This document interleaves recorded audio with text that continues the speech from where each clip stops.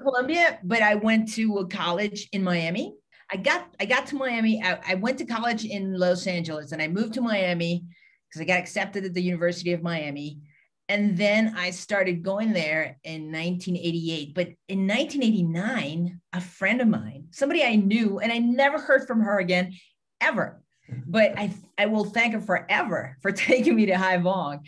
But one day I met this girl, and she said, "Let's go have dinner, and I'll take you to a place that it's unusual. It's not like any other restaurant, but the food is to die for." And I said, "Sure, I'm open to all kinds of food because I love to go to restaurants and stuff like that." So she took me to this place on Calle Ocho, which I knew very well because I used to live in Key Biscayne, which is very close by. So I went there and we sat there, and she said, "You have to have the spring rolls." And they bring the spring rolls. I didn't know who Kathy was. I didn't know anything. I just went there because they took me. But once I took a bite of my first spring roll, I was in love. I was in love. I was hooked. I mean, forever. I went to college. I graduated. I moved back to Colombia in 1995. Moved back. And every time I go to Miami or to Florida, I always have to go to Hy Vong at least 2 or 3 times before I come back to Colombia. I never had Vietnamese food before, ever in my life. And I've had it in other restaurants after they closed the restaurant. And I'm like, every time I try, like they say spring rolls on the menu or whatever, every time I try that, I say, no, nobody makes them like they make them at Hy Vong. It's just unbelievable. I always went with my friend who lives in Fort Lauderdale. And we always went together, always, because we loved it. But every time we went, every time Kathy saw us, she panicked. She panicked because she knew we were going to order like 5 or 6 orders of spring rolls, 5 or 6 orders of pork roll and cakes. They're hard to make, and they made only so many for all the people because everybody wanted to eat that. Sometimes she would just say, only 2 orders per person tonight. And then we were like, no, I came all the way from Colombia to eat here, and I can only eat two orders. But we ate like the 2 orders or whatever, and then we came back.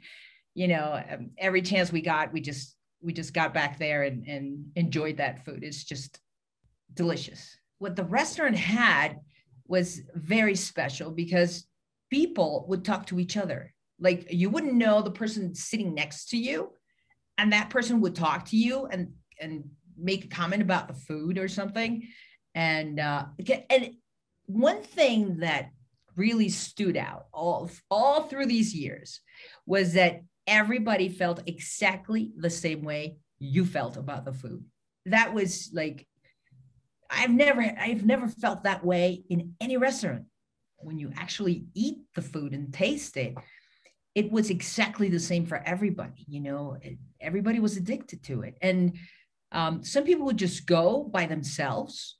They would bring a book and just read while they were eating. It was very, very familiar. Like the whole place was cozy and like you felt like you were in your dining room, at home or something. Every time I spoke to somebody, and every time it was always strangers, but what came out of their mouths as an experience, as how they felt the food, was exactly how I felt. So I said, how can they just make everybody feel exactly the same way? Because you go to a restaurant, you order fried chicken, and maybe somebody likes it, maybe somebody doesn't. Everybody has a different experience. But at Hy Vong, everybody felt the same way. The food makes you friendly. Once I walked into the restaurant, I became a friendly person, open to talking to anybody who would want to talk to us. And that's something that also that restaurant had. It had a certain magic to it that made you change your mood, so once I waited 2 hours for a table. 2 hours for a table? You have to love it. You have to love it. I don't even wait half an hour for a doctor's appointment. They closed the restaurant. I was like depressed. I could not believe it. I could not believe it. I said, why? Why are you guys closing their restaurant? It's such a success and it's so delicious.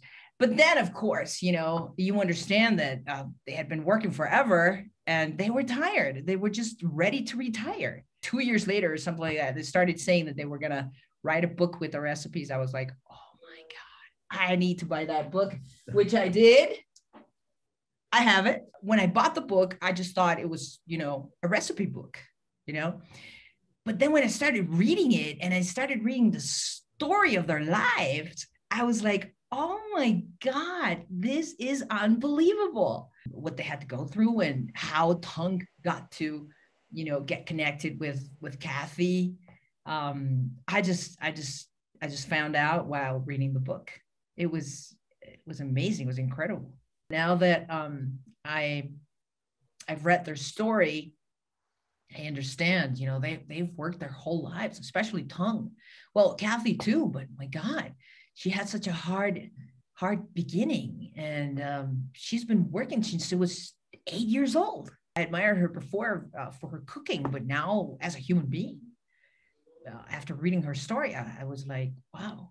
And Kathy too. I mean, what I admire most about Kathy is, my God, she didn't have to take in the refugees, and she just did it out of like a good heart. That's something that not everybody does. Not everybody does that. Not everybody has a heart to welcome so many refugees to your own home. It's something that she had it in her, and I really admire that.